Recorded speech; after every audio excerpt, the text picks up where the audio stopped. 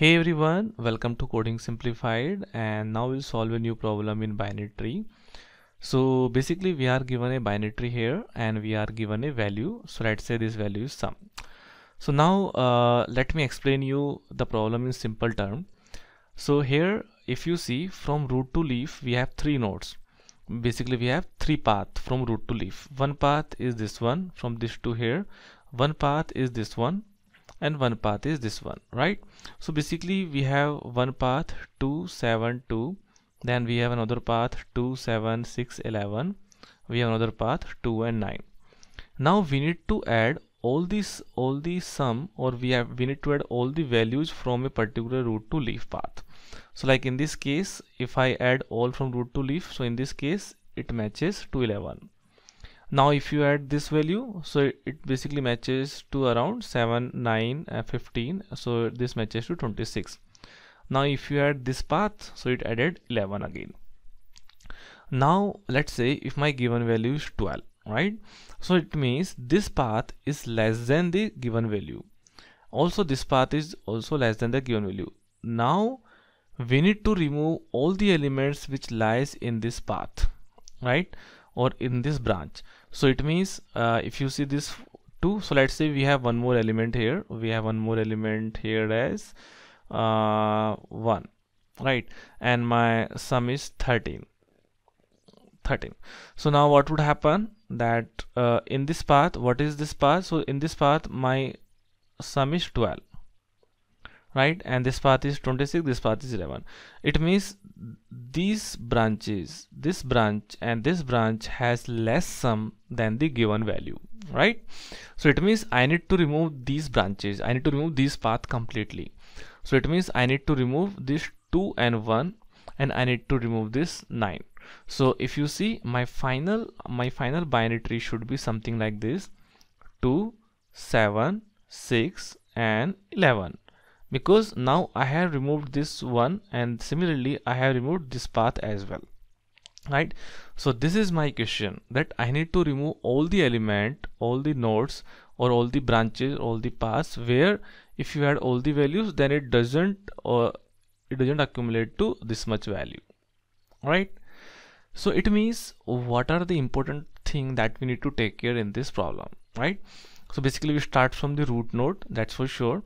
Now we need to reach till leaf node, because if you reach till leaf node then only you can know that what is the sum of all the values, right? It means the first important point is that you need to reach till leaf value. Now another important point is that you need to add all the values on that path, right? So it means, let's say if we have this path, so this is one path, this is another path, this is another path. It means you need to add all the values in this path, then only you can check that whether what is the sum of all the values in this path, and then only you can check that whether this value is greater than or equal to this given value, and if this value is less than this one, then we need to remove that path, right? It means the another thing is that we need to add all the values in that path. So it means add all values in that path, right? So now how can you check leaf node? That's easy, because we can check that whether if node of left and node of right both are null, then that is leaf node. Now how would you add all the values from root to leaf? So what we can do, that at the starting I will take is sum equal to 0. So let's say this is s equal to 0, and whenever I'm iterating on any particular node, so I will keep on adding the value, right? So let's say recursively if I go left and right, and if the node is not leaf node, it means I need to simply add that value, right? So basically what I can do, at the starting my value is 0. Now when I'm checking this one, so whether this is leaf node, no, it means recursively again go left and then add that value. So now 0 plus 2, again this is leaf node, no, it means send that value into recursion and again go here. Now again check, this is leaf node, no, so again add the value. Now you check, this is leaf node, right? So what you do, you basically add the value first of all, then you check that whether this value, this sum, if the value is less than this one, this sum value. So what is the sum? The sum is 12. right? Now you check that if this value is less than this one, so yes, in this case, because 12 is less than 13, it means we need to remove this element, we need to remove this node. So what I would do, that this is leaf node, right? And I am operating for this one as of now. So if this sum is less than this sum, it means I need to remove null, because now I need to remove this branch. So I would start from this one, right? So I would return null. So when I would return null, so now the left of 2 is null, right? Again what I will do, because this is again leaf node, because earlier it wasn't leaf node because the one was pointing to, because one was in left, but now it is leaf node, right? So now this 2 is also become leaf node. So it means this is again leaf node. So again we'll check that if it is a leaf node, then check that if the sum of this one, so now what is the sum of till here? So sum of till here is 11. It means again this sum is less than this sum. It means again this will return null, right? So now my problem is that, so now it has changed to that, now basically this binary tree has changed to something like this, that here we have null, and here we have 6, 11, and here I have 9, right? So now what would happen, that the left thing it has covered, now it will go in right direction. So it means right direction means my sum is, it will be 6, because 2 and 7 which was earlier, now it will add this 6, and this is not leaf node, so again it will go in left direction, and right direction it will add 11. So now this is leaf node, so it will check what is the sum. So sum is 26. So this will check that whether this sum is less than this sum. No, this is, the s is not less than sum. It means it won't send return, it won't return null, it will basically return the node, right? So it won't do anything, it will basically completely return this completely node. Now this will go here, now it will operate this one. So when it will reach here, again it will add the sum, so it is 2 plus 9. So my sum is 11. It means 11 is less than 13. It means this will also return null. So finally my tree would be something like this, right? Now let me also show you through code so that you can also get it better what I'm trying to explain. So this is my binary tree, right? And here I have function remove all nodes if sum greater than k.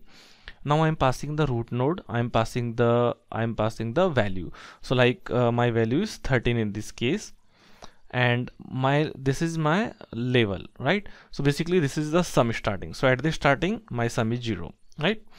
So this will call this function.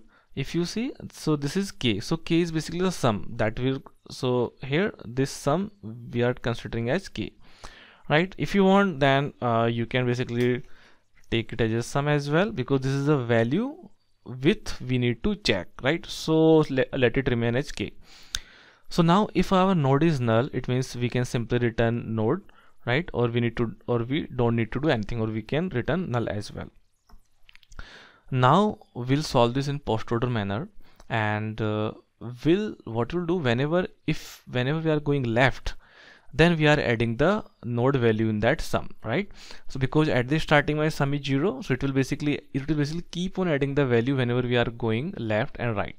So this is how we'll maintain the value, we'll maintain the sum for a particular path, right? So it will add some s plus node of data.